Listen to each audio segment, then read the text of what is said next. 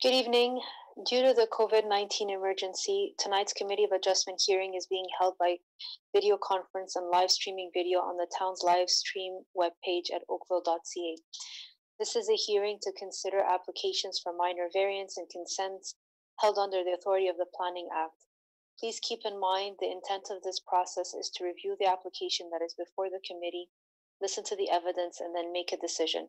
This process is not intended to be used to resolve any concerns or disputes that may exist between the town, individuals, or organizations. If a request for a deferral is made and the committee grants such a request, the applicant or authorized agent must contact the Secretary-Treasurer to schedule a new hearing date. In order to conduct an effective and efficient electronic hearing, we have adopted the following process. If you are watching the live stream of this hearing on oakville.ca and if you wish to speak to an item on the agenda, you can call 905-815-6095. Again, the number is 905-815-6095. The phone number is also posted on your screen below the live stream at oakville.ca.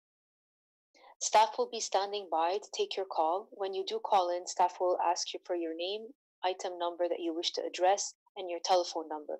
Further instructions will be provided to you to call back and join the video conference. When the chair of the committee polls the interested parties, the Secretary-Treasurer will unmute you when it is your time to speak. The applicant or agent will be given the opportunity to briefly explain to the committee the basis of the application and answer any questions that may arise. A maximum of 5 minutes will be provided for a presentation. You will need to state your full name and address for the record. Any submissions beyond the 5 minutes will be at the discretion of the committee. All delegations must state their name, full name, address for the record, and a maximum of 5 minutes will be provided to make your presentation. All remarks and questions are to be directed to the chair. Any submissions beyond the 5 minutes will then be at the discretion of the committee. The applicant or agent will then be provided a further 5 minutes to respond to the comments made by any interested parties and answer any questions from the committee members. If the applicant or agent has any concerns beyond found in the staff report, particularly in any proposed conditions, this will be the opportunity to advise us. The matter will then be taken into committee for a decision, and this will mark the end of all discussion. Any person desiring a notice of decision for an application must provide a written request, preferably through email, to the Secretary-Treasurer. Please note that you must make a written request in order to be included on the list that is used by the local planning appeal tribunal for the giving of any subsequent notice of any appeal. Written notice for the committee's decision will be mailed no later than 10 days for minor variance and 15 days for consent applications to the applicant, agent, and any other person who filed a written request for such notice. If you do not agree with the committee's decision, you may appeal this to the local planning appeal tribunal, and the last date to appeal the decision to the local planning appeal tribunal will be noted on the decision. If no appeal is received within the prescribed time frame, the decision of the committee becomes final and binding, and the Secretary-Treasurer will then notify the applicant and anyone who received a copy of the decision through written correspondence. People participating in this hearing are to be courteous to, respectful of the members of the committee, town staff, and other people participating in the electronic hearing. Tonight's electronic hearing is being video recorded and available for future viewing at oakville.ca. Thank you. So, tonight we have no regrets. Do I have any declaration of pecuniary interests? I see none. Thank you. And at this time, Ms. McRae will be taking requests for deferral or withdrawal of applications. Do we have anyone standing by to request a deferral? Yes, I believe Mr. Capper is standing by to request a deferral. Good evening, Mr. Capper. Let me just read the item number in record. Oh, yes. Go ahead. Thank you, Madam Chair. Can everyone hear me? Yes. Okay, perfect. I'd like to request a deferral for CAVA 057-2020, and that's the application for the municipal address 412 Watson Avenue. Our clients have been in discussions with some of the neighboring property owners, and there have been some concerns that have been raised. So we'd like to take the opportunity to see if we can revise the proposal to mitigate some of the concerns that have been raised. And we'd like to have a chance to work with staff to resolve these matters. Very well. Thank you, Mr. Capper. Ms. McRae, there is no one else online that wishes to speak to this matter, correct? For that application, I don't show anybody else online waiting to speak to that application. Okay. Okay, thank you. Members, I'm in your hands. Mr. Capper is seeking a deferral to further look into the application and see how he can work with the neighbors. All those in support of a deferral? Okay. Mr. Capper, your application has been deferred. Thank you for your submission. Thank you very much, everyone. Have a good night. You too.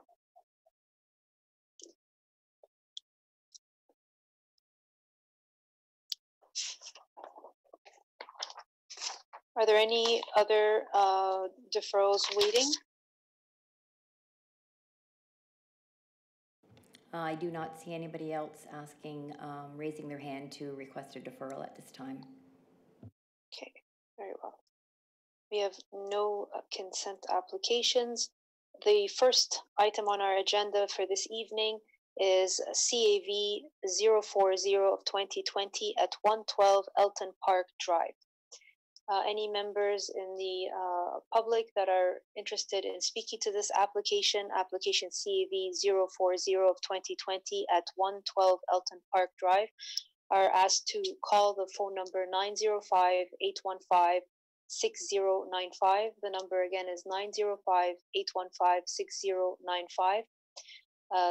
The phone number is also posted on your screen below the live stream at oakville.ca. Staff will be on standby to take your call, and further instructions will be provided to you to join the video conference at that time. Ms. McRae, do we have the applicant or agent standing by for this application? The agent and the homeowner are online waiting to speak. Okay. Good evening. Hi. Good evening. My name is Marin Zabzuni. I am the agent for 112 Elton Park Road. Good evening, Mr. Zabzuni. So we're applying for a two-story detached dwelling. The application, we initially had it booked for March for committee of adjustment. We deferred in order to reduce the variances and even eliminate some. We worked with city staff, and we've been working through this project for quite a long time and trying to accommodate zoning and the area. So I think we've come to a really good conclusion now. We're asking for only 2 minor variances. And we've also spoken with neighbors in the area, and they support us for this application. We've submitted letters of support through the Secretary Treasurer. And please let me know if you have any questions. Perfect. Do you have anything submitted that you'd like to town staff to put up on our screen? If you require an explanation or a review, then no problem. We can put up the rendering or the drawings. Okay. I see Mr. Talowski's hand up. Go ahead, sir. And Ms. Murray. Thank you, Madam Chair. I'm seeking some clarification from the applicant. We've got a very unique staff report that supports the application but doesn't support the application. So before I address that, probably later, just for the applicant, sir, are you here tonight seeking approval of your original plan, or are you seeking to amend the plan as staff has suggested? We have already amended the plan with the revised drawings and revised variances. So we would like to move forward with the latest set of drawings that are submitted.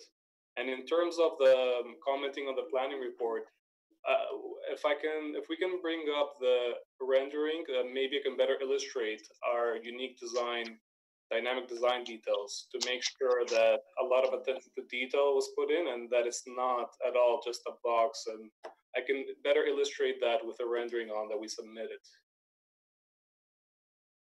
Yes, so I don't know if you can zoom in, but essentially there's a lot of different details going on here where we have cantilevered brick on an angle at the top left.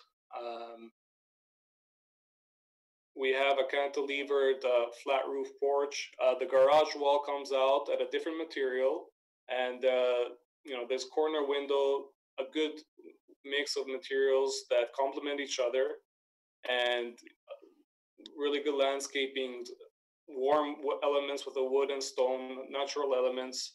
So there's a lot going on with this where it makes it unique and dynamic, and we spent a lot of time on it. We wanted to make sure that it's not just a flat surface, and there's a lot of different details at different dimensions. And sometimes it's not illustrated as much through architectural plans and elevations that are flat and orthographic. That's why we submitted this photorealistic rendering. I'm not sure if planning got a chance to review this one, but this is where we stand, where we feel that the house is quite dynamic. It's not just one surface. There's a lot going on that complement the design and the space, and it's something that the owner has been requesting, and we've been working together with the city and everyone involved, and I think it's an appropriate application. Okay, I can't see everyone, but I know from previous that Ms. Murray had a question. Have those questions been answered, or would you like to ask the agents any further items of clarification? Further area of clarification to you, Madam Chair, with regards to a question for the town staff. Recommendations with regards to the town staff, notwithstanding what's been presented tonight, indicate approval and a revised elevation drawings to the satisfaction of the manager of urban design and director of planning services. Could I get a clarification from town staff on that? Yeah, through you, Madam Chair, it'd be very similar to how we treat applications that go through site plan for properties along the lake. In this situation, we'd be dealing with the two minor variances, one for garage floor area, and mainly the, issue in regards to the condition that you're speaking of is the variance for residential floor area.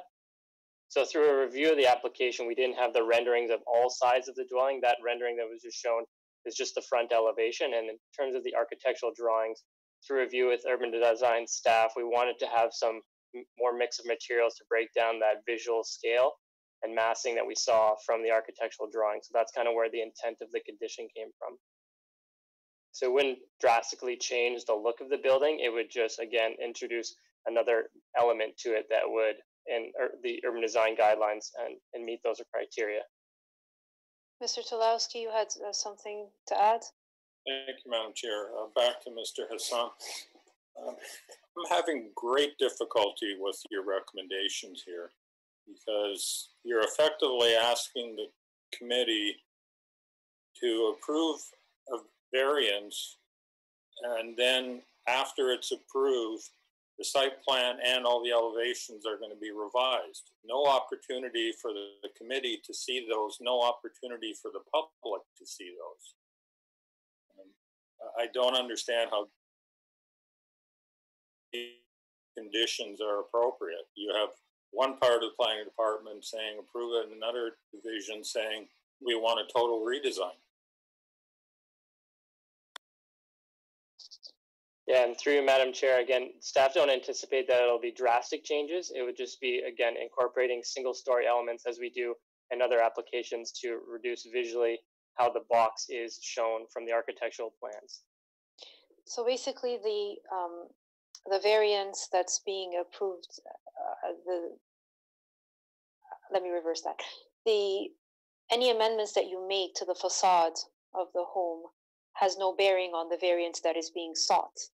That's what you're saying. It's just aesthetics that you're asking for them to amend once this variance has been approved. Yeah, through you, Madam Chair, that'd be correct. Okay. Ms. Murray, you had further questions? I do. Follow up through you, Madam Chair, to planning staff. That having been said, we have to apply all four tests of the Planning Act under Section 45(1), and the variances, while they meet the four tests apparently under the Planning Act, one of the things that is striking to me that does not meet the test is the application desirable for the appropriate development of the lands in question, and considering the massing, and having conducted my site visit, and I've seen the other homes, that does not appear to be in line. And further, notwithstanding support from 124 Elton Park, 131 Elton Park, 118 Elton Park, and 1031 Lakeshore, having seen the property, there may be letters of support simply because the property has become an eyesore and they're happy to see it redeveloped. But for me, at this point in time, I don't see how it meets all four tests based on the massing. Perhaps the town staff could help me out with that. Yeah, again, and through you, Madam Chair, in the staff report, we tried to identify where the variance falls in relation from going from 29% to 33.46%. So based on the lot area internally, the 19.27 square meters visually wouldn't really cause additional mass and scale issues in relation to the surrounding area. So that's where we were coming from in terms of supporting the application, but making those visual exterior changes to reduce the boxy design in terms of the built form. Madam Chair, follow up. The comments do note, though, that staff recommend modifications be made in order to break up the box into single-story elements. I don't see those in those drawings, so reasonably speaking, I think we should have it returned to committee at a time such that that has been addressed.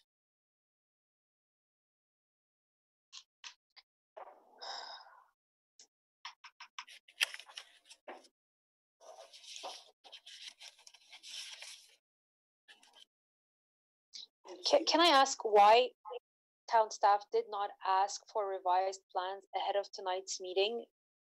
Usually when we don't have revised plans that we're going to approve, we either defer or we ask the applicant to take us through it if it's something very minor, but we have a tendency to ask them to defer. So what happened there? Through Madam Chair, in terms of the design elements, staff did not feel that there would be an overhaul in terms of the design as a whole. So that's kind of where we were coming from in terms of preparing the recommended condition itself. Again, we sort of tried to compare it to how site plans are dealt with. Again, when they're going through the process, they're either on their first or second submission, they come in for the variances to establish those zone regulations, and then they slowly work through the site plan process with urban design staff, the planner on the file, and sometimes there are architectural changes that aren't shown on the plans that are submitted to the committee because the final approved plans are to the satisfaction of the Director of Planning Services in accordance with the final approved site plan. So that's kind of where we saw this going in terms of formulating the staff recommendation. So while I understand that you, and I see Ms. Murray's and Mr. Talowski's point that we are teetering in between, is it massing or it's not?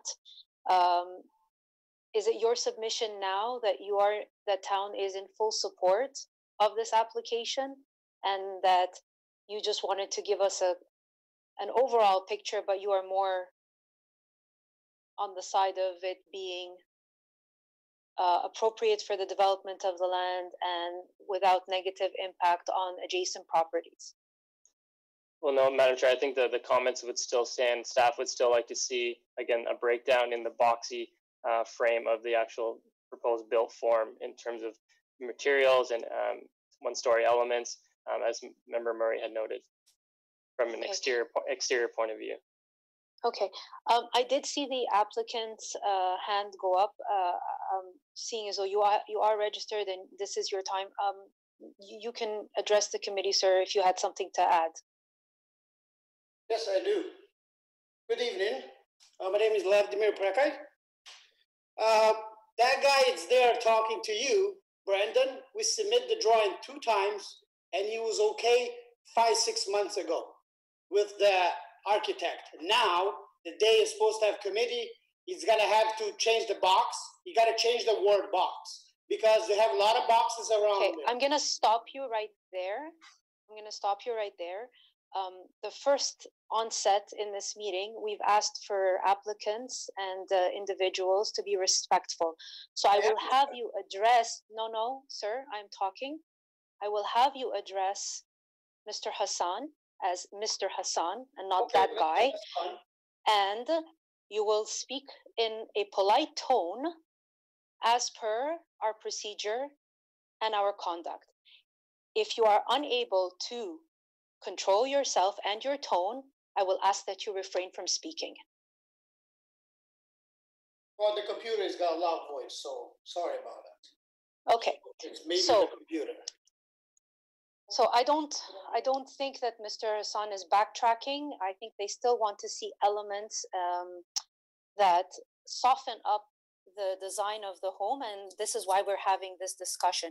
Do you have anything further to add before we address the committee? Because once I've taken you off, then you will not be able to say anything further. Well, this meeting is for me tonight, I think so. I'm sorry? This meeting is for me tonight or for... No. We are on your application. I'm just saying that as per our procedural bylaws, I'm giving you a chance to speak, and I interrupted you because of the tone and the demeanor that was being presented. And I'd like to give you back your time in order for you to finish addressing the committee before we take the matter into committee for a decision. So do you have anything further to add before I end the time frame that you have to speak, which is typically 5 minutes? Well, I have a couple questions for Mr. Hassan. What he said for the box. The house is not boxy. You have to address the questions to the chairman of the committee, which is myself, and then we will have Mr. Hassan respond to you. So your only question that remains is what they mean by the word box in the town staff notes, which you received on Friday. Yes, am I correct to understand your question? Yeah, I do have questions. So what we submitted like about 6-7 months ago, I'm not sure, like it was in February or early February, where we present all these papers with Mr. Zabzuni there. And then he was okay a couple of times making some changes. It was okay. So now he's calling the house boxy. So I don't understand. The house is not boxy. It's 1 quarter, 2 story. A lot of houses in the neighborhood, they're 2 story. Like, I don't want to make a bungalow there. If I want to make a bungalow, and I will make a bungalow. I don't have a lot of coverage to go to boom the house in and out too many times. There's no room in the lot. Okay. Is that all your submissions, sir, so that we can take into committee? Okay. Mr. Zabzuni, do you have anything further to add before I have Mr. Hassan address? Yes, so the lot is, even though it's a corner lot, it's somewhat narrow for this type of lot where we don't have much room at the front and back, other than triggering issues with forestry, with transportation, and those setbacks. So with that said, I believe Mr. Hassan mentioned he didn't quite see our latest rendering, so maybe he reviewed the previous kind of flat drawings and had that interpretation, which I can understand with 2D drawings, reviewing that. However, as we had the rendering shown up front, there is quite a few materials. This was one of the points from planning, is to not have it plain, not have it boxy. There's quite a few materials introduced that was our goal in the very beginning. And the reason we did this realistic rendering was to easily and visualize that, demonstrate that. And we have 1-story portions with a garage coming forward with the roofs line, with an angled roof line. There's quite a few unique elements. There's a 2nd floor cantilever at the back too. So it's not just the front. We've been waiting patiently among the pandemic to get through this committee where we already deferred. We've made changes, we've reduced, and we've added. We want this design to be special in Oakville, to complement it and add to the curb appeal. And we believe it meets the 4th test and is very fitting among many of the modern homes that are already there. there's a lot of trees on site too, and we would really like your request of approval for this application, as we've been working very hard on making it fit the lot in the area, and we feel strongly that it does, and I hope you can see that. Okay, thank you for your submission. And as per our procedural bylaws, when we have a discussion about the conditions in town staff's report, this is the time for you to explain yourself. And I appreciate your forthcoming with us. And I believe Mr. Hassan did mention that he would like to see the renderings of the other sides of the home. And I'll let him further clarify before we take this matter into committee. Yeah, through you, Madam Chair, I think the only note that needs to be clarified is when I did meet initially with the applicant, it was pointed out to me that, again, there would be a residential floor area variance and a garage area variance. I believe when they submitted, zoning staff identified upwards of 13 deficiencies with regards to the zoning bylaw. So in terms of discussions with staff, that's where those conversations were held. I believe, again, this item was scheduled for the March 31st agenda, but was pulled because of the long list of deficiencies and the changes that need to be made at that time. Okay. Members of the committee, do you have any further questions of Mr. Zabzouni or Mr. Hassan at this time, or items of clarification before we do take this matter into committee? I see none. Okay, who would like to start the ball rolling? Ms. Murray, go ahead. Madam Chair, having conducted my site visit, reviewed the application's written submission as well as the town's written staff report, which I note that the staff has taken note of design guidelines, particularly the following sections: 3.13 with regards to scale and 3.21, which is massing. I am making a motion that the application be denied at this time. Yeah. Okay, is there a discussion on this recommendation? Mr. Talowski. Thank you, Madam Chair. This is clearly a very unique application where the applicant does not want to proceed in accordance with the recommended conditions put forth by staff, and staff are asking the committee to approve a plan it's never seen. And I feel I need to quote from the staff report. The urban design calls it a simple box, and that the guidelines require the design to include significant projections and or recesses, single level building elements, variation in roof lines, subdividing the larger building into smaller elements, etc. And yet the committee's been told that staff think that can be accomplished with some minor tweaks. That's not possible, Madam Chair. In order to satisfy those urban design requirements, this plan would come back substantially altered. And I do not believe it's appropriate for the committee to approve something that it hasn't seen, that's likely to change significantly, that the public would have no opportunity to see. And in terms of the approval the applicant seeking, they're asking for an additional 600 square feet approximately, and there's been no effort at all to try to mitigate the impact of that. It is very much a two-story box. It's not compatible with the neighborhood, and I will fully support Ms. Murray's motion. Okay, so the motion before us is to deny the application as it fails to meet the requirements under the Planning and Act. All those in support? Okay. All none opposed. Okay, so your application has been denied, Mr. Zarbouni, and we will have you contact staff and take it from there.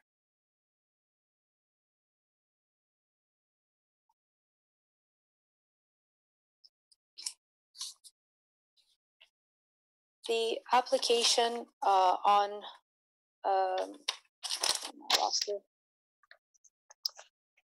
the next application is CAV 056 of 2020 at 479 Avon Crescent. If there are any members of the public that wish to speak to this application, CAV 056 of 2020 at 479 Avon Crescent, we'd like you to call the number 905-815-6095. Again, the number is 905-815-6095. The phone number is also posted below the live stream feed at oakville.ca. Staff will be standing by to take your call, and further instructions will be provided to you to call and join the video conference.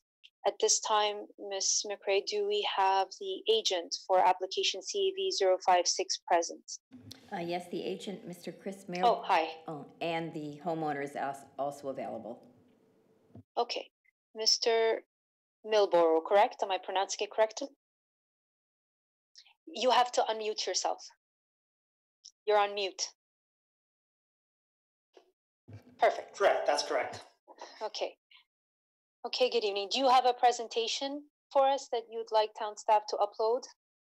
I did submit 2 slides, basically a graphic representation of the lot areas that we have to use the calculation versus the total lot area, yes. Yes, we recognize that staff is of support, but we'd like to see the presentation given the incredible difference in RFA. But we understand through staff notes that the constraints are because of conservation Halton constraints on your lot.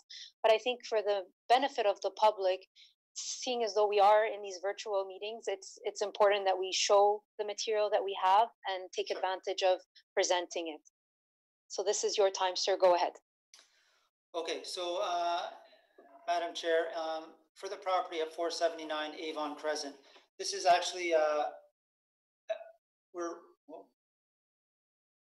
reapplying for a variance that was previously approved 2 years ago that ended up lapsing just due to some unforeseen circumstances. However, the homeowner is now proceeding, so we're reapplying essentially for the same 2 variances. One variance being for an increase in the floor area lot area ratio. So as you can see on the screen in front of you, the area we're allowed to use to calculate the floor area lot area ratio is actually about half of the actual lot size. Mm-hmm. So that's why it looks like we're applying for some vast number of increase in area. But in actuality, if we were to take the full lot above water, because there is a creek involved, there would be no variance required for this property. And the scale of the building is very similar to some of the newer developments that have been going on in that neighborhood. And similarly on the second slide, which would show the lot coverage, again, the area that we're required to use, again, it's a split zone lot, which is another unique character of the property. We're required to only use the area in the RL3 zone to calculate the lot coverage. And again, that's only about 2/3 of the actual property size in which normally we would be able to calculate the lot coverage for. So in our opinion, and also in staff opinion, we feel that the variance is minor. It's justifiable. The scale is appropriate. The design fits within the new modern looks that are going up everywhere. And therefore, we ask that you approve the variances as we've requested. Okay, thank you, Mr. Milborough. Are there any questions or items of clarification of the applicant or agent at this time? Okay, I see none. Ms. McRae, there has been no calls requesting to speak to this application, correct? At this time, I see no calls.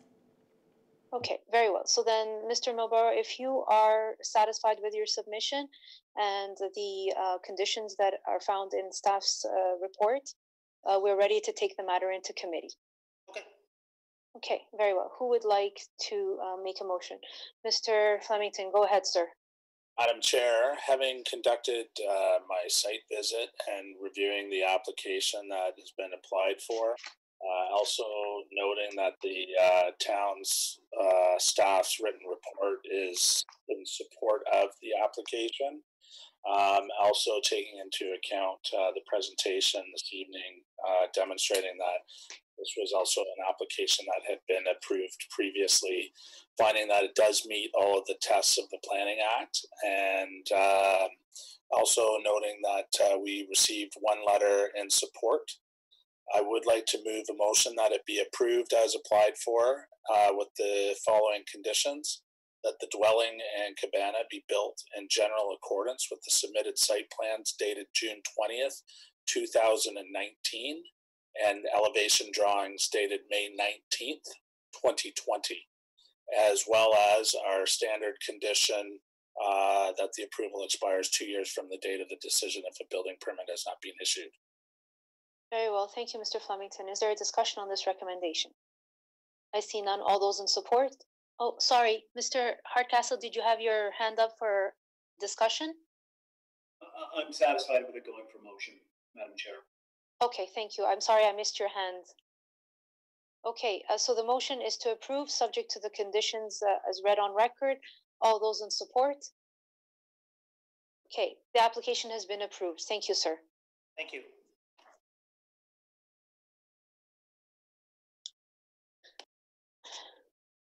So application CAV 058 of 2020 at 1104 Forest Manor Gate.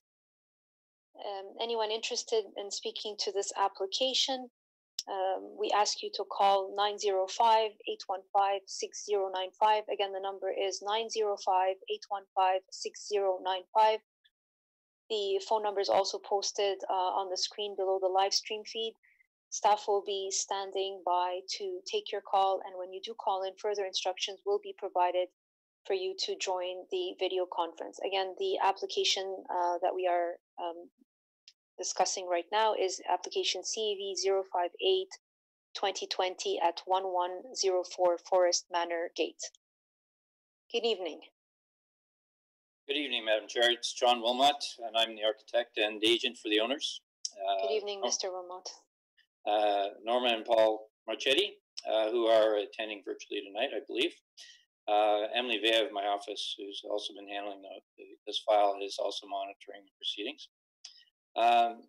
We're before you this evening to request 3 variances related to the design of a proposed new accessory pool cabana located in the rear yard of the property, which is beyond the location of the current swimming pool, so it's behind it.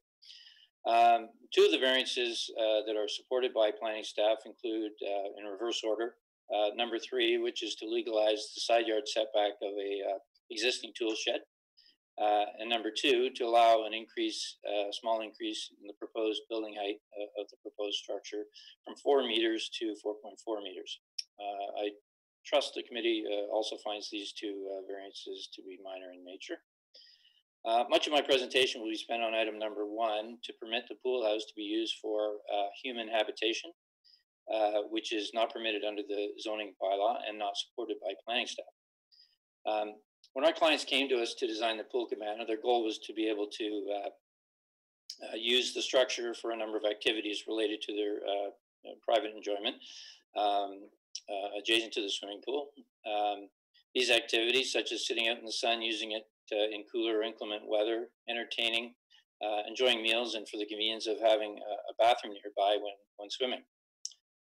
In the zoning bylaw, section 6.5.1b states that an accessory building or structure shall not be used for human habitation or an occupation for gain or profit, unless otherwise permitted by this bylaw. Is our understanding, we've had past applications of similar situations. Staff has stated that the intent of this section was to prevent an accessory building from being used as a second dwelling unit. That's been their major concern about that clause. So in the recent past, we've successfully designed similar accessory buildings, most notably 145 William Street, which included the same amenities such as a bathroom, heat sources, and generous rooms. In this case, the committee approved a variance to permit the use of human habitation, and their justification for approval in that they stated that it was granted because the proposed accessory building is to be used as an additional living space for the property owner's family and not as an additional dwelling unit or rental unit.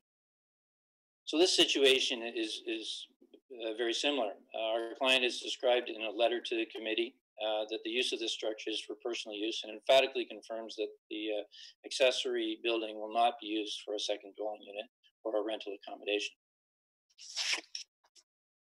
Staff have raised some concerns that because of the large enclosed area, the fireplace and what's they call a bar area and a bathroom, that the building has the potential to become an accessory dwelling unit and is habitable space. Now, the bathroom is intended for to be fully functioning as an accessory to the pool. The house the house is fairly far away, and it would be it's designed for convenience for the pool. The fireplace is intended for ambience primarily and to occasionally take the chill off, but it's not intended to adequately serve as a code-compliant heat source for a dwelling unit, especially given the heat loss from all the glass. Also, the serving counter is not a functioning kitchen, nor does it have cooking facilities. It would take significant modification to become a dwelling unit. If I could ask the Secretary Treasurer to refer to item 9, or on page 9, please. It's a form that was sent in.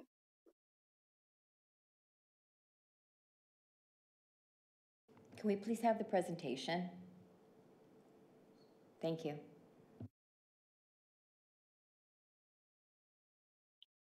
Okay, so I'm not sure if that's terribly clear, but so that last item was the one I was looking for. That one? Oh no, keep going.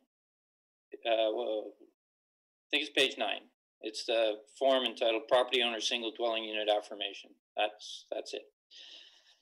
I bring this to your attention because, as you can see, this is a commonly required form by the town in the building department to be provided by the owner, and is submitted at the time of building permit application, affirming that a structure will not be used as a secondary dwelling unit. And our client would be pleased to sign this form should the variance be granted, and we would be open to the committee making it a condition of approval.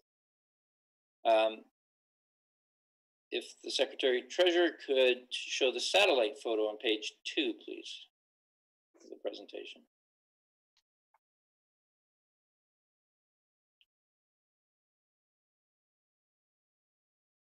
Thank you. Satellite image shows the location of the proposed pool cabana. It's basically where the red marking is, and it gives you a good understanding of what the context is for the surrounding area.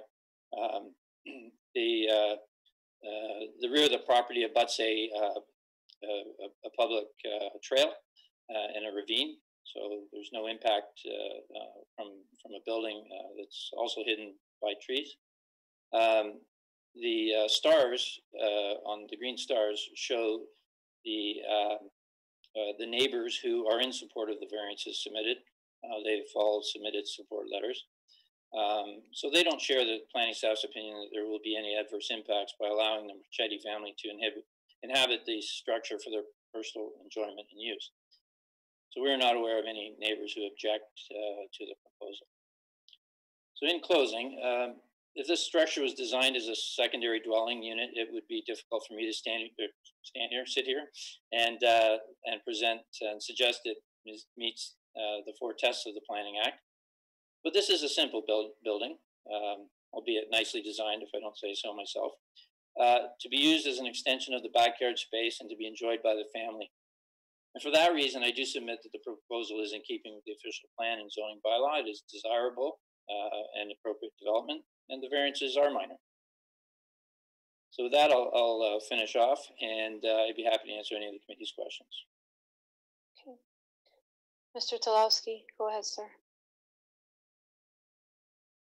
Thank you, Madam Chair.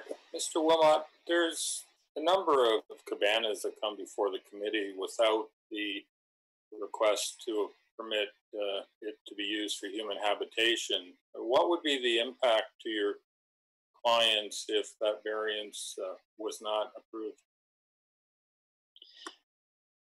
Through you, Mr. Chair, Madam Chair, it would be significant.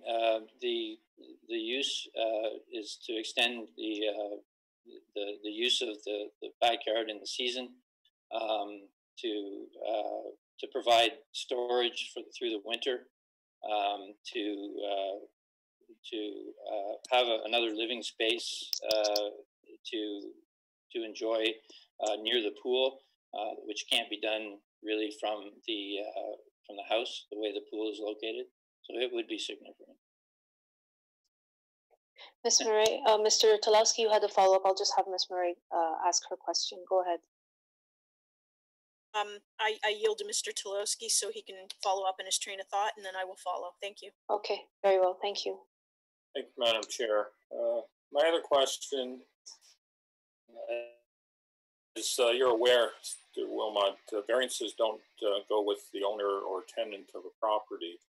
And I know you've stated in your letter your clients don't intend on using it for an accessory unit, but if the variance is permitted to allow it to be used, what protection is there that any subsequent owner wouldn't use it for an accessory apartment? Well, to do so, through Madam Chair, first of all, it would be illegal. So you'd be presupposing that somebody is going to commit an illegal act. And in order to do so, there are requirements under the building code and under the zoning bylaw by which if one was going to create such a unit, that you would need a building permit to turn that into a dwelling unit. So I don't think that we can perfectly guard against all of any illegal act, but there would be a situation where anything that would turn it into a dwelling unit without a permit would be an illegal act. So, who has a further follow-up, Mr. Slawski? Thank you, Madam Chair. But Mr. Wilmot, you're asking us to legalize the use. So if it could legally be used for habitation, then I would have to believe it would get a building permit. I'm not quite understanding your line there. Well, you could get a building permit for the design as presented, but there is no kitchen, and to be a habitable a dwelling unit or a secondary dwelling unit, it has to have a kitchen for one. So somebody would have to put a kitchen into it. They would have to put a proper heating and ventilating system into it. They would have to ensure that there was access, parking, all kinds of different things. And the town has processes for allowing these types of dwelling units. So I don't see that there is a risk of that happening, or a significant risk anyway. Mr. Slawski, if you're satisfied, I'll pass it to Ms. Murray. Thank you. Through you, Madam Chair, I have a question for Mr. Wilmot. Mr. Wilmot, can you delineate where the fence is, please, on the drawings between the shed and the pool? Where the fence is between the shed and the pool? Yes, sir. Yeah, there is no fence between the shed and the pool. There isn't. Okay. All right. So I don't know. So the shed is on closer to the pool, and the fence is on the other side. Yes, if the existing shed, I think, yeah. Oh, I'm sorry. The existing shed. I am so sorry. I was thinking the shed is closer to the house. If the Secretary Treasurer could put up the site plan, I could indicate it if you like. Please and thank you. Yeah.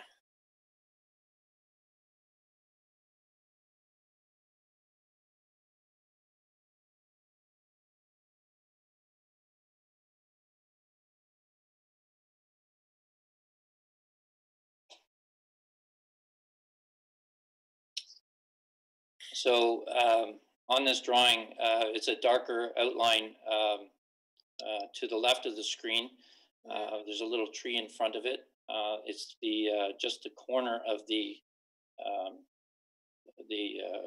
shed on the mostly north, but northwesterly corner of the shed. That is.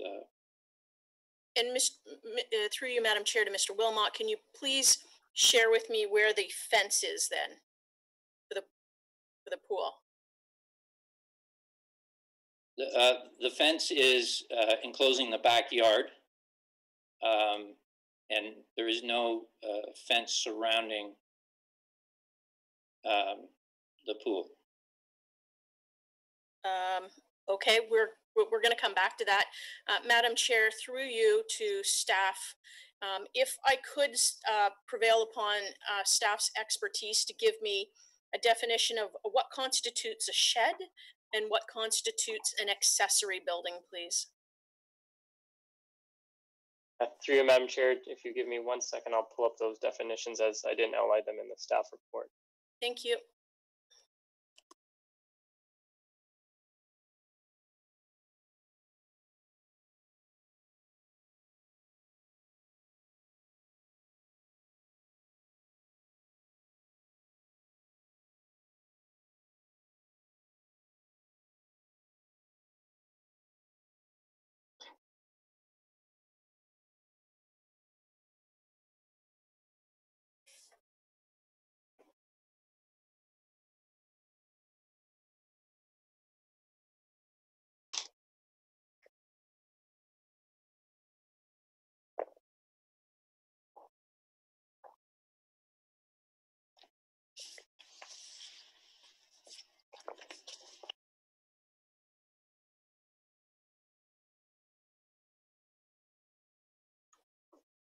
Sorry for the delay, just had some troubles loading the PDF. So an accessory building or structure means a building or structure used for an accessory purpose, including a detached private garage. And there's a definition of private garage that is located on the same lot as the primary use building or structure. So in that situation, for a shed being accessory to a dwelling, it'd be a house. And so that's A, and then B is not used for human habitation or an occupation for gain or profit unless otherwise permitted by this bylaw. So that would be the definition of accessory building or structure. Okay, thank you. So at this point in time, this question is either for Mr. Wilmot or for the homeowners. Having conducted my site visit, and I hope you can see this, but that pretty much looks like an accessory building. It is already on the property. Yeah. There is no minor variance that has been requested for it. And indeed, it is behind a second fence, Mr. Wilmot. So there are two fences, one at the entry to the backyard and another fence for the pool. So I'm wondering why this doesn't suffice at this point in time for the storage and for some of the needs that have been explained, save for the washroom and other items in human habitation.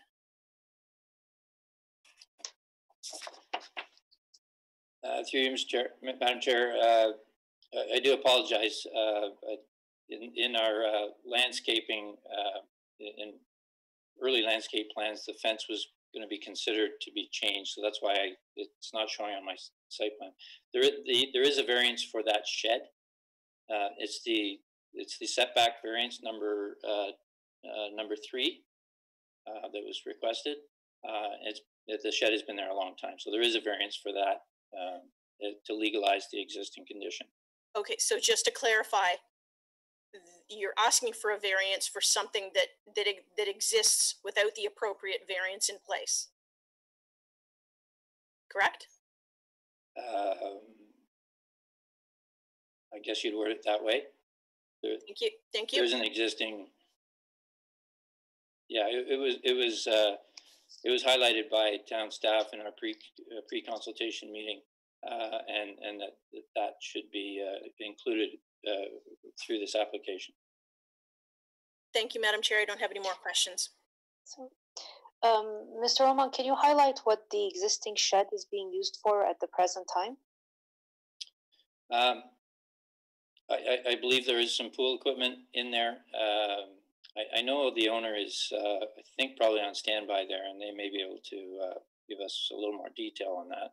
We could bring them in. I believe that's them waiting on the phone. Yeah, I do show them on the phone. I think they'll have to unmute themselves, though.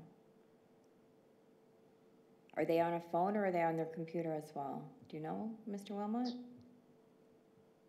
I'm not certain.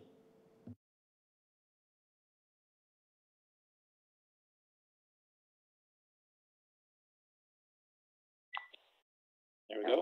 Hello. Sorry about that. I apologize. Is Ms. Marchetti online right now? Hello. Madam Chairperson, I just wanted to, so we're just addressing the shed that we've had there since 2006 now. And I believe that you're looking for what we use the shed for, which is typically just like pool toys and our snow blower in the summer and our lawnmower in the winter. It doesn't really have a lot of storage space in the shed, but it's packed to the gills usually. So, is there any other questions I can answer about that? In the winter, we store patio equipment there, patio furniture. Okay. Are there any questions of Mr. and Mrs. Marchetti at this time? Okay, thank you for your submission. Any questions of Mr. Wilmot at this time from the committee members before we take the matter into committee? Ms. McRae, I believe there's no one else online waiting to speak to this application, correct? That is correct. Okay, so then we are ready to take the matter into committee. Mr. Wilmot, are there any questions, members, before we take the matter into committee? Okay, I see none, so we will go ahead and do that. Who would like to start the discussion on a recommendation?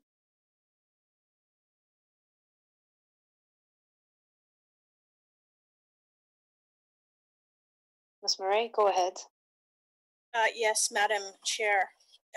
Having conducted my site visit, reviewed the applicant's written submission, as well as the town's written staff report, which I note that the staff is not in support of the habitable conditions of the accessory building. Having also taken into account the comments presented by the applicant and by Mr. Wilmot, as well as the comments and questions from panel members, I am prepared to, like I said, make a motion that the application be denied at this time, as it does not meet the 4 tests of the Act at this time. Okay, is there a discussion on this recommendation? Okay, I see none. All those in support of the denial of the application? Okay. All those opposed? Okay. So the application, this motion fails. As with 3 to... She's the only one, but these two didn't deny it. But so they agreed. I want to mute. No. You have to unmute yourself. Sorry, you have to mute yourself. So, Ms. McRae? I'm not... Was Mr. Tulowski's hand up in support of the denial or not? No, okay. You were supporting the denial, correct? Okay. Yes, madam. Okay. And who was it against? Can I just see a show of hands again, because we didn't see the hands? Okay. So against the denial. Okay, so it failed 3-2.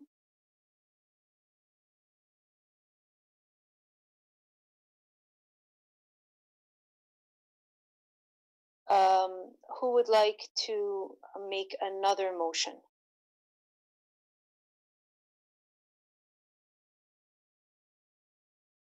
And in the meantime, I'll have you think about it.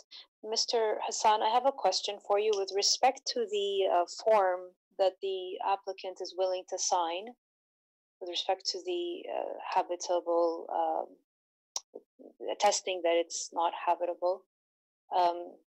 Can we add that to the conditions, and how would you put it in to your satisfaction if that was something that we would consider?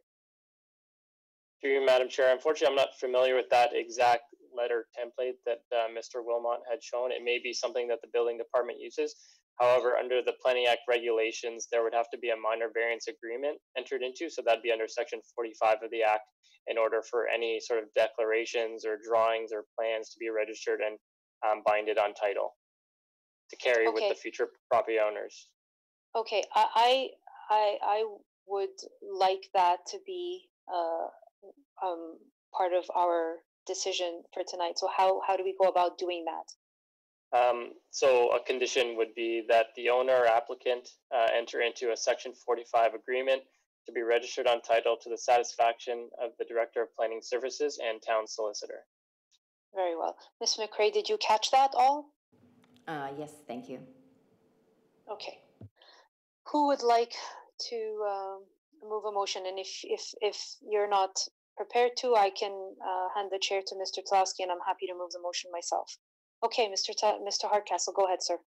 Thank you, Madam Chair. Having reviewed the written materials, having undertaken my site visit, and heard the information in this meeting, I'm prepared to put forward a motion of approval of the variances, subject to 3 conditions. Noting that the requested variances with appropriate conditions of approval will be satisfactory and meet the 4 tests of the Act. I would note that, sorry, I'm just checking our sheet.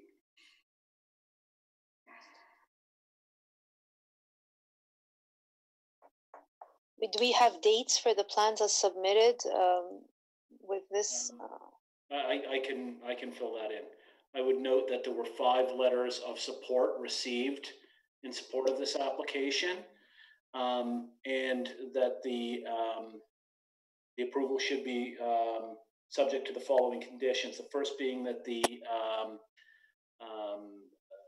proposed cabana be constructed in general accordance with the plans submitted.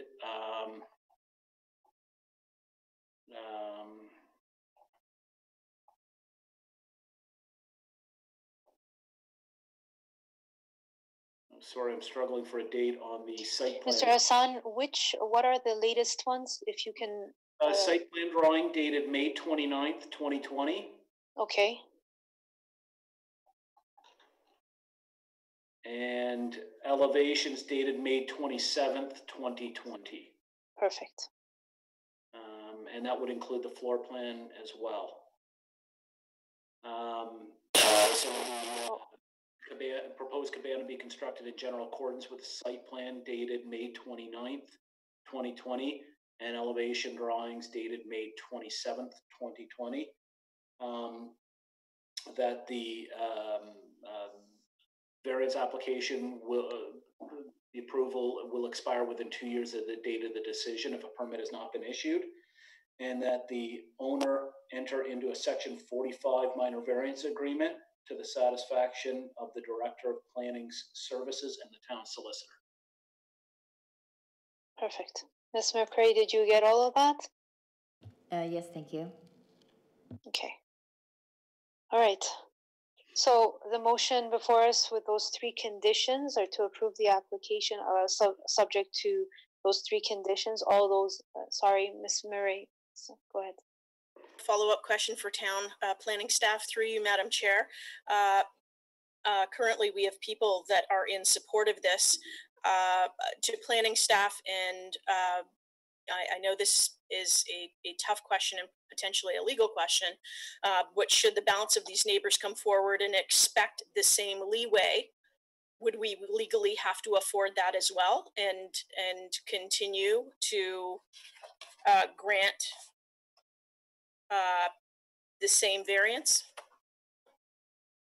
Through you, Madam Chair, it is somewhat of a difficult question to ask because we would review each proposed cabana accessory to the pools in their own merit, depending on their design and construction. But to a degree, and if they were to apply for variance to make them habitable, it would be somewhat difficult, in my opinion, to kind of detract from that. I guess where I'm getting that answer from is if we compare this to the application that the committee dealt with on Watts Crescent, that structure was approved as a pool house, and then there was a variance applied for afterwards for human habitation, which I believe the committee refused late last year. I believe it was in November. So that was kind of where I would draw that answer from.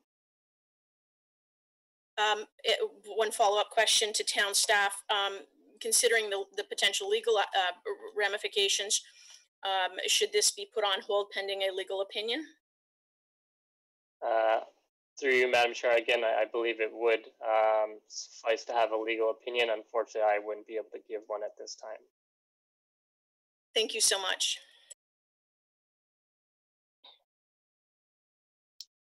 Okay, so we just had a pause to the vote. Is there a discussion on this recommendation before we go any further? Ms. Murray. Minor discussion and follow-up, which would be, I would prefer to have independent legal counsel that not independent legal counsel. I realize the panel does not have ILC, but if we had town staff legal counsel weigh in, that would give me a greater comfort to vote either way. Otherwise, I'm going to have to vote against this motion as well. Okay.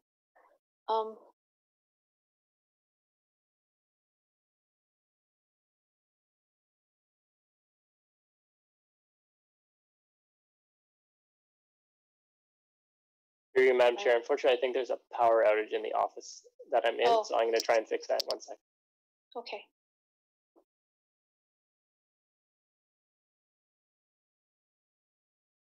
But entering into, while Mr. Hassan is fixing his technical difficulty, entering into a Section 45 variance agreement would cover the town from that legal aspect, correct?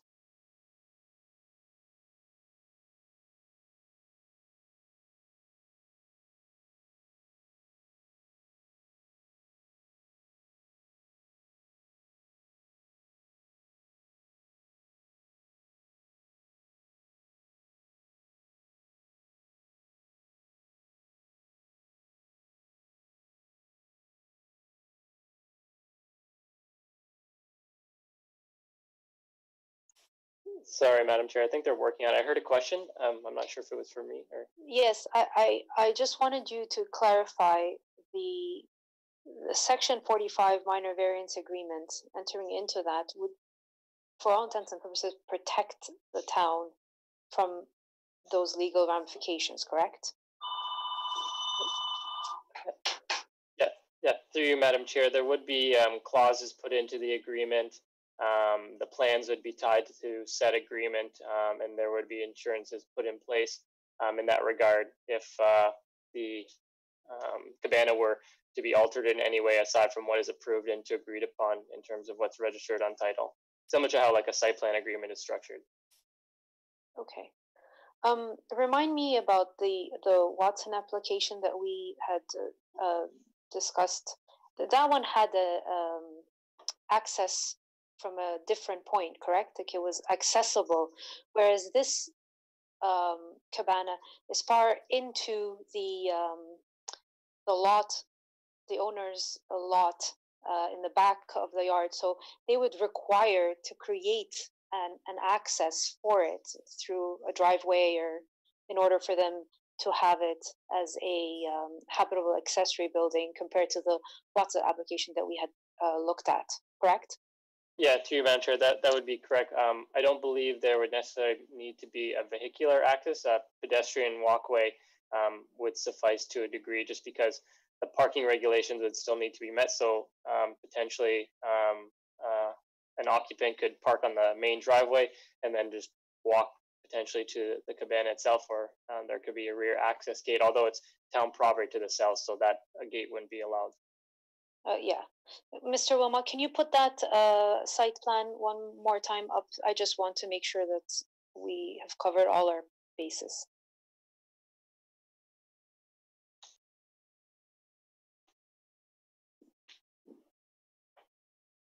Okay, so in the picture that Ms. Murray showed, you have a dotted line, and this is the new, is that the new, the fence that lies next to the shed, you were saying that is going to be removed, correct? Or it's going to be changed somehow? Can you hear me? I thought I was muted. Yeah, no, I can't. Now I can. Okay. The fence is currently there as the pool enclosure, and we haven't completed or the owner hasn't completed a landscape design yet, so I can't confirm or not whether that will stay or not. What is true is that because I mean, I guess all I can say is there's no intention. There's no room, I believe, for additional cars on the lot.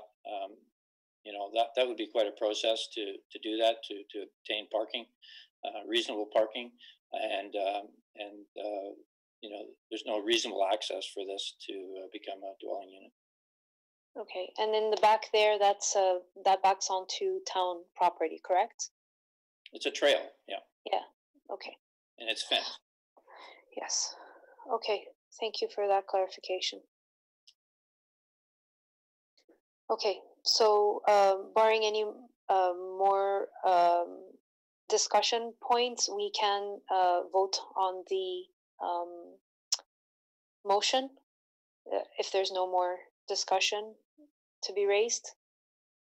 I see none. Okay, so the motion before us, as Mr. Hardcastle submitted, is to approve the application subject to the 3 conditions: that the proposed cabana being constructed in accordance with the site plan dated May 29th, and the elevation plans dated May 27th, correct, of 2020.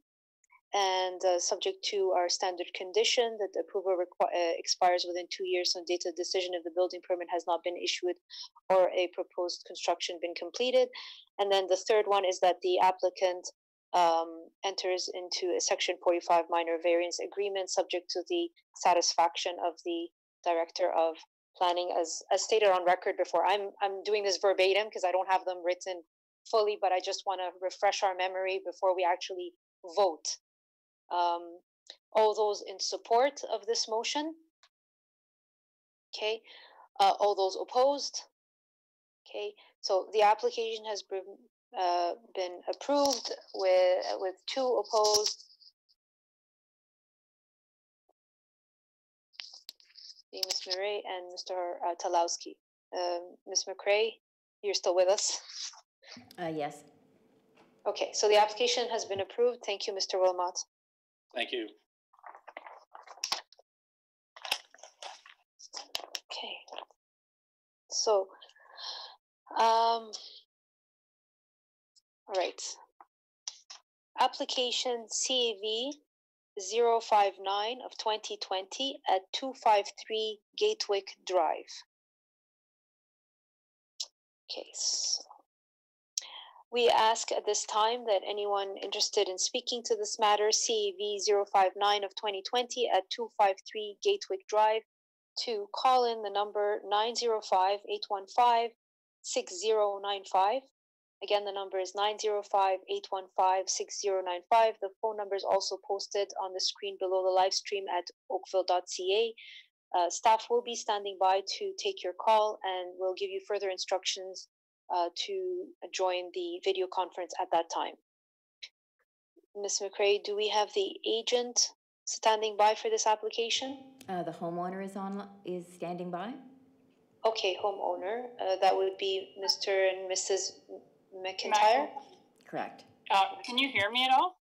Yeah. Yes, we can hear you now. We can't see you, but we can hear you.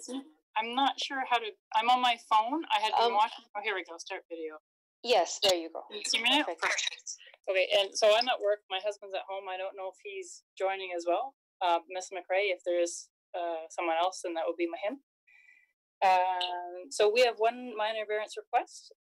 If you have our slide presentation, it'd be slide 1, please.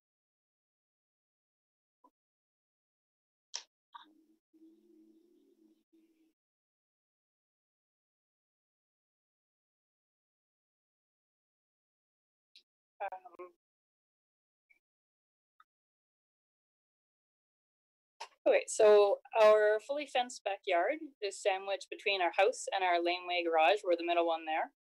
Instead of the 1.5 meter bylaw setback, we're requesting a 0.5 meter setback from our west lot line for our backyard hot tub.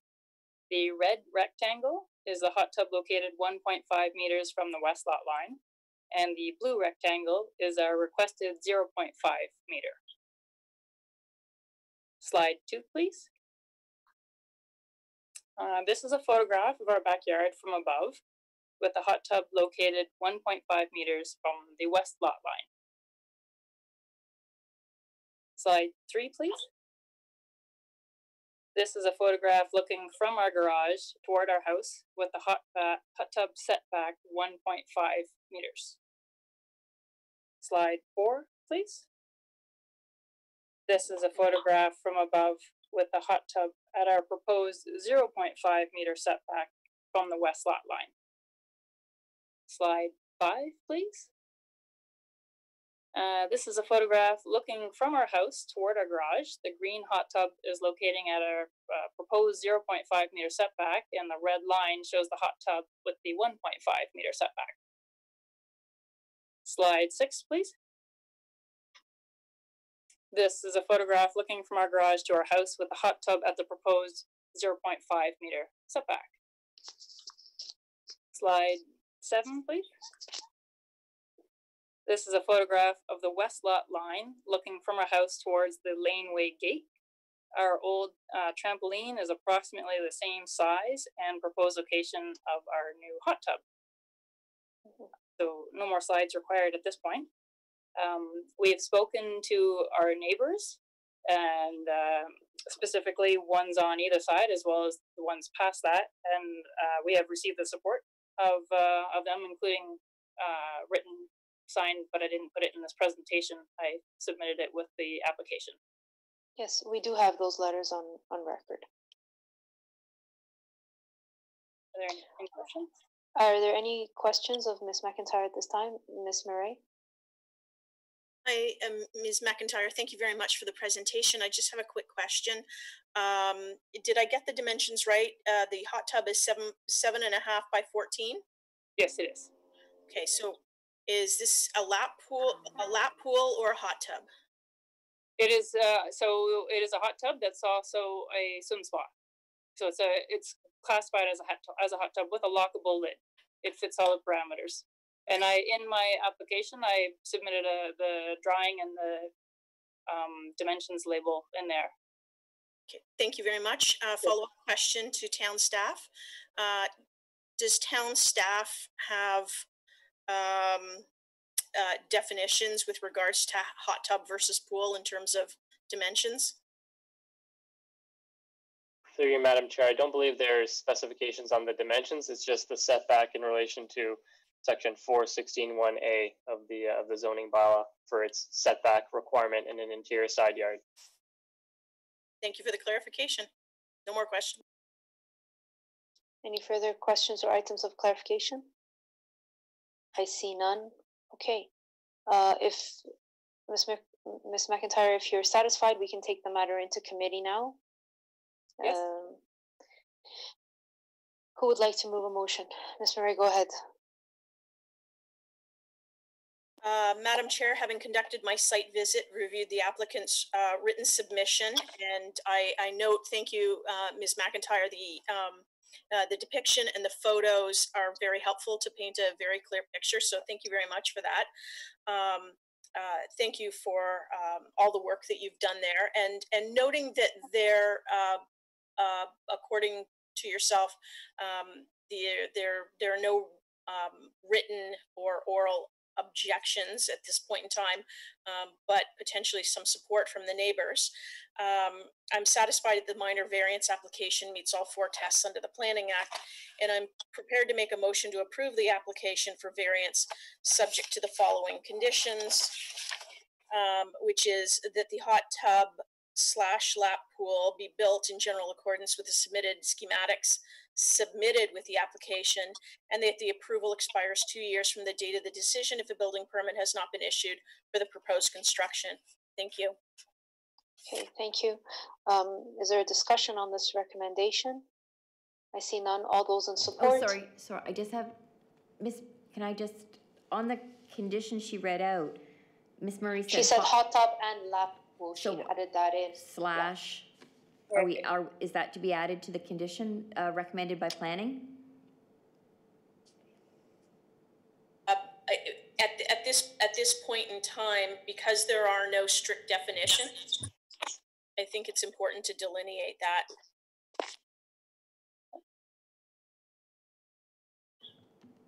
Mr. Hassan, do you have a, yes, Mr. Hardcastle, you had your hand up, sorry.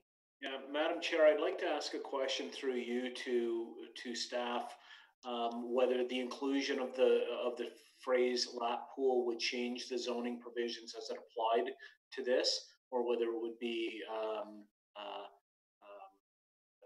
more appropriate to leave it as hot tub to avoid any different interpretation in terms of setback requirements. Yeah, through you, Madam Chair, I would tend to agree with Member Hardcastle, as the requested variance is to permit the hot tub to be set back 0.5 meters from the westerly interior side lot line. So that would be the terminology that is specific to the zoning bylaw. Okay, thank you for that clarification. So, Ms. Murray, would you accept that amendment? Happy to amend. Thank you. So noted. Okay, perfect. Ms. McRae, you're okay with that? Yes, it'll read as planning recommended that the hot tub be built in general accordance with the submitted schematics submitted with the application. Very well, thank you. Duly noted. All those in support of the application being approved, okay, and none opposed.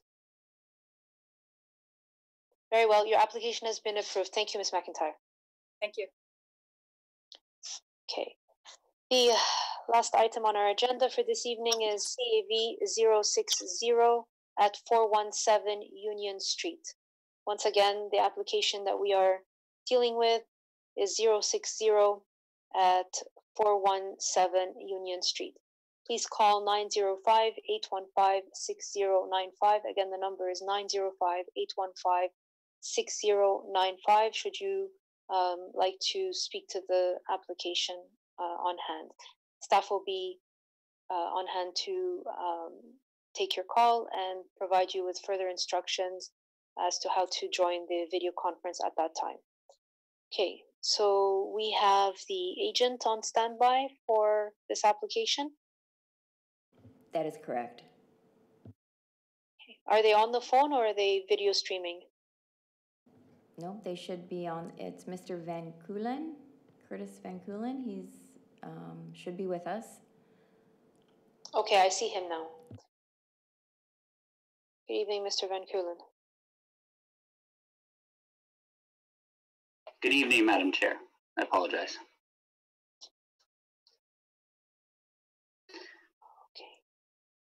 Okay, so again, my name is Curtis Van Keulen from Hughes Design Studio.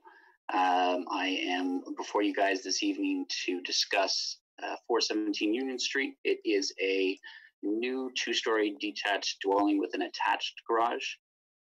It is going to be in place of an existing single-story brick dwelling. We originally had an application for this project as applied for in May of 2016. Due to unforeseen circumstances and complexities in the owner's life, we have that actually was approved and then lapsed.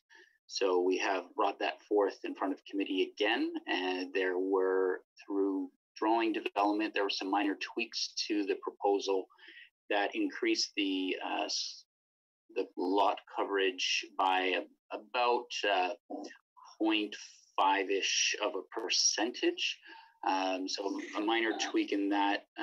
That was due to the complexity of the roof structure, clarification of the walk-in closet in the roof structure, the ceiling heights and the way that the floor plan worked. They wanted, obviously, to amend that slightly, and then it affected the lot coverage of a rear covered porch that is not really visible from the street. There are a few comments on the design of the project. It's modest and simplified in design. It echoes some craftsman style arts and crafts architecture, which is repeated in the district. It has low slope gables and truncated dormers, again reflecting the architecture of the area. Just down the street, there's a good example of a similar structure at the corner of First and Union. So all in all, the build form itself is developed within, the height and scale of the area. It's compatible with all of the other zoning regulations, the height, the setbacks, etc. Again, very minimal impact on surrounding areas with this requested variance due to the design of the home. And again, it's the intent to prevent, overage in lot coverage and construction of the Committee of Adjustment and the zoning bylaw, obviously. And we're doing our very best to try to keep that very, very minimal in nature. And again, the scale of the overall house keeps in keeping with the district context. So if there's anything further, I'd be happy to answer any questions that you may have. But that's basically the proposal here before you today. Very well. Staff did recommend a condition that cited a minor heritage permit. Where are you at with that respect? Yes, so through Madam Chair, we received on June 4th, 2019, we received an extension to our heritage permit that was originally approved. It subsequently expired, but then on, like I said, June 4th, 2019, we received an extension, and that expires June 4th, 2021. We have construction drawings ready to go, and we're just waiting for this to apply for the building permit. So it is full intention that the building permit will be issued this year, and construction will start either this year or early next year. Very well, thank you. Are there any questions or items of clarification of Mr. Van Keulen at this time? I see none. Very well, Mr. Van Keulen, if you're satisfied with your submission, we are ready to take the matter into committee. Mr. Talowski, go ahead, sir. Thank you, Madam Chair. Madam Chair, this is a beautifully designed house that is completely in character with the neighborhood. The variance being requested is very minor, and I don't see it having any impact at all on the neighborhood. So I would move that this application be approved as applied for, finding that it meets the four tests of the Planning Act. Would make that approval conditional on the dwelling being constructed in general accordance with the June 29th, 2020 site plan, June 1st, 2020 elevations, and that a building permit issue within 2. Very well, thank you, Mr. Talowski. Is there a discussion on this recommendation? I see none. All those in support? Okay, the application has been approved, none opposed. Thank you, Mr. Van Keulen. Have a good evening. You too.